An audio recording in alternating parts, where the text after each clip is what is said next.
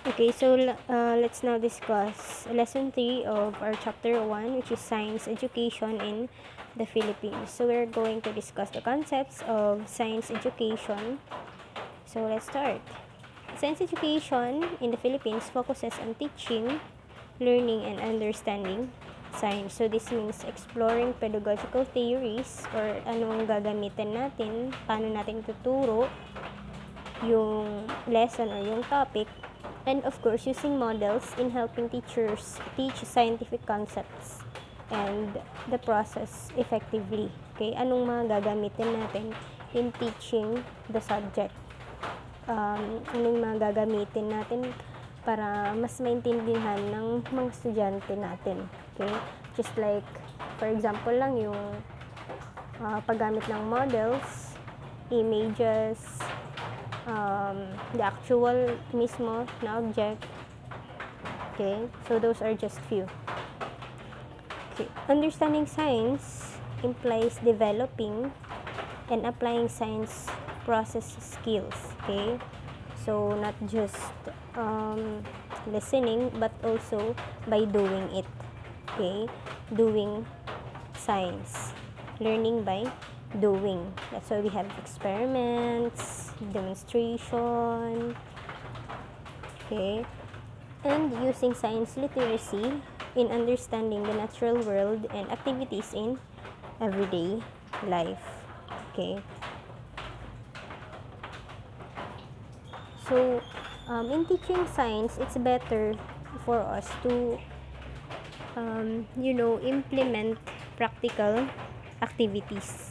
Okay, doing or using the nature. Okay, so John Dewey said that, or stressed that the importance of utilizing the natural environment is very important to teach students. Okay, for example, kung tuturuan mo sila ng parts of the plant, mas maganda yung nakikita, meron kang actual na plant sa harap. Okay, if you are going to teach photosynthesis, pwede mo silang paktaan ng plant na yung maliit lang, yung kakasya sa test tube, at lalagyan mo ng tubig, and then it will eventually produce bubbles, just to show them that photosynthesis really happens in plant. Okay, kasi yung lumalabas na bubbles may laman na oxygen, which is yung nire-release ni plant during photosynthesis.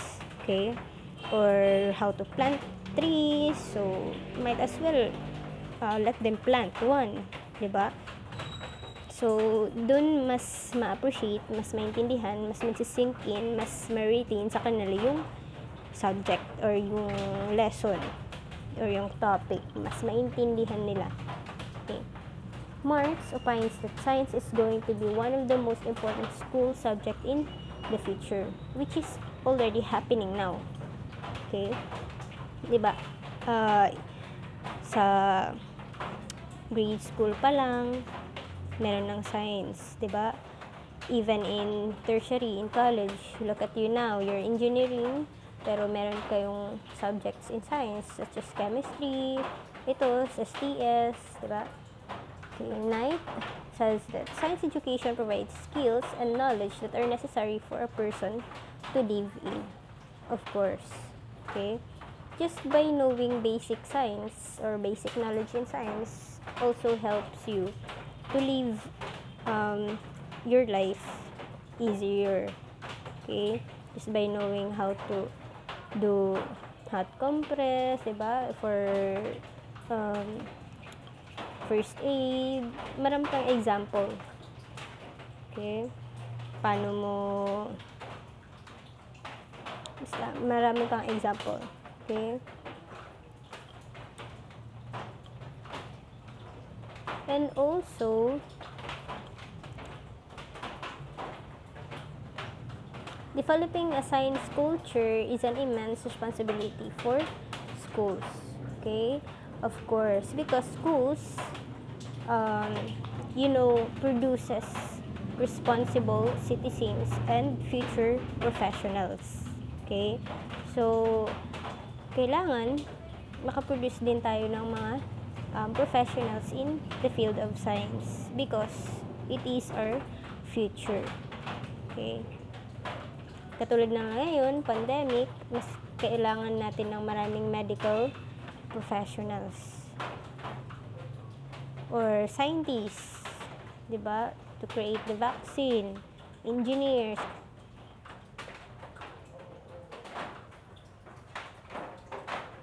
Now, here are the focuses of science education in the basic and tertiary education.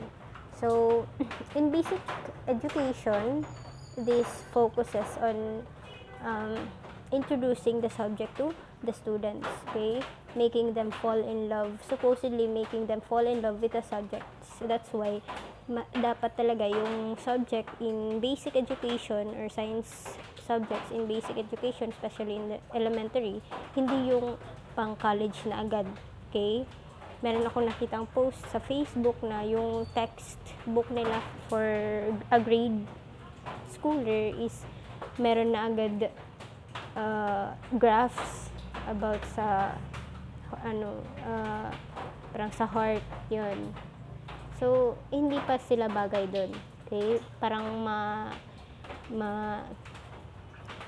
mabibigla sila, okay? Baka hindi nila ma-appreciate yung science. Dapat yung ma-appreciate muna nila, okay?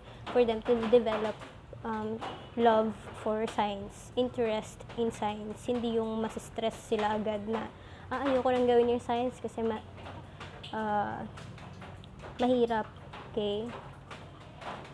And while in tertiary education, science education deals with developing students understanding and appreciation of so I think this is a typographical error. This should be in basic education, okay? Basic education, science education deals with developing students understanding and appreciation of science ideas and scientific works. While in tertiary level, it focuses on the preparation of science teachers, scientists, engineers, and other professionals in various science-related fields such as engineering, agriculture, medicine, and health sciences. Okay, di ba sa college, sa tertiary level, dito na yung you are already introduced in deeper topics in science. Di ba may mga major subjects na kayo, okay? Kasi you're already being prepared for your future profession. For example, sa science teachers, of course, yung mga subjects nila, majors nila are science subjects at may practice teaching pa sila. Scientists, of course, more laboratories, researches, so and so as engineers, di ba?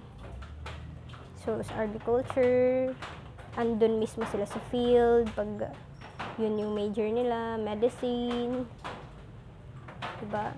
And so on and so forth. Now, here are some of the science schools in the Philippines. One outstanding program for science education supported by the government is the establishment of science schools in various parts of the country. Okay, of course, this is vital. Okay, if we want professionals in the field of science, of course, we need to give emphasis to the schools or having science schools here in our country. There are also several government programs implemented by the Department of Education and few private schools for science education. So, one of which we have here, the Philippine Science High School System. Okay?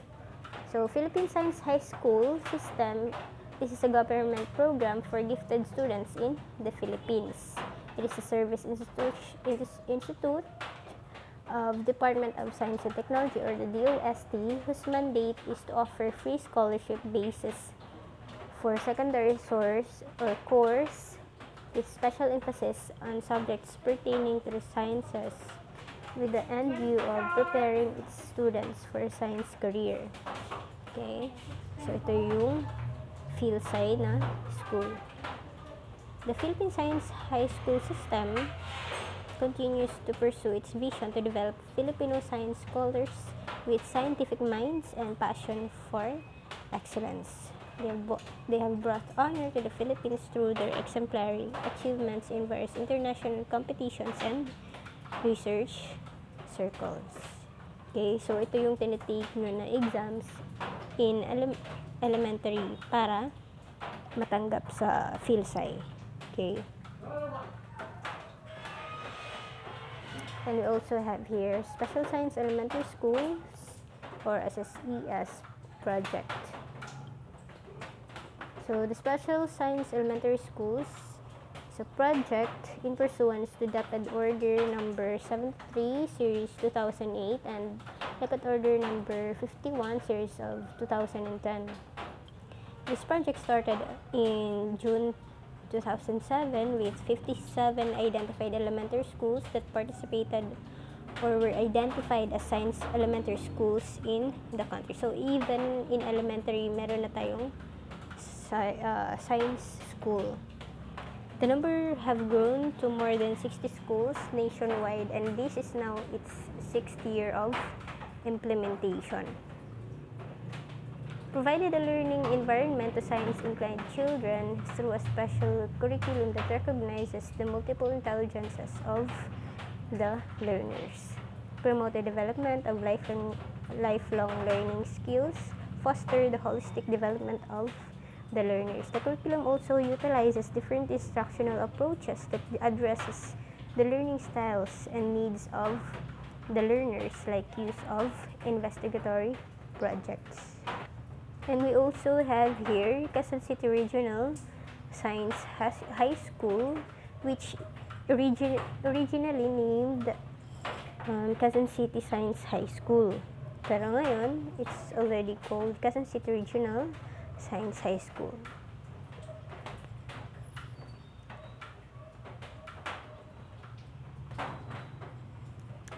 The school still teaches the basic education courses prescribed by the Department of Education for Secondary Education, and the school is well supported by the local government unit and by the Parents and Teachers Association. And we also have here the Manila Science High School. The school was established on October 1, 1963, and it is the first science high school in the Philippines. The Manila High School or the Manila Science High School aims to produce scientists with souls. In order to do this, humanities courses and other electives are included in their curriculum. Although they are a science school, they also offer courses in humanities and other subjects related. Kasi yun nga, yung parang goal nila, not just to produce scientists, but scientists with souls. The school administers an entrance exam, the Manila Science High School Admission Test or MSAT, for students who wish to enroll. So not just anyone can enter the school. So here are parts of the Manila Science High School admission test or the MSAT. It has aptitude test in science, aptitude test in mathematics, problem solving test in science, problem solving test in mathematics, and proficiency in English or English proficiency test. So the school prides itself from producing outstanding alumni and for winning various national competitions, just like Philippine Science High School.